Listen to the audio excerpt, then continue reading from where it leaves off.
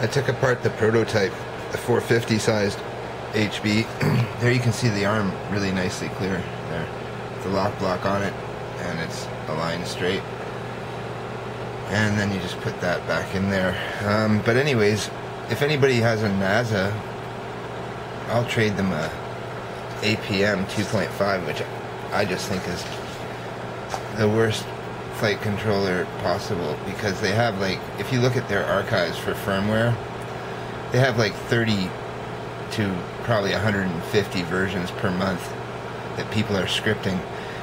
And say you had 2.9 working at one point and you want to go find 2.9 firmware for your APM instead of the new 3.1, which demands all the new parts that the Pixhawk and the upgraded compass and all of that includes. And it's just, I plugged it in, I got it all set up, I turn it on and the motors start raging. I check my throttle levels and all my trims and everything, and go back, and again the motors are start up on power, and never happened before. I actually flew this before and it worked fine. I put it into a same quad, same layout as my F450 that it was in, and it just won't work. So it lights up, it registers, GPS is okay, does all the checks and stuff, but honestly, most unreliable flight controllers ever.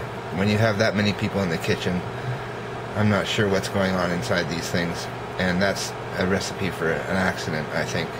So if anybody wants to trade a Naza for a RD Pilot 2.5 with GPS, and that's a Leah GPS too, that's like their best GPS supposedly. It has the shielding here had to be put back on. I'll show you that, but it lights up and everything.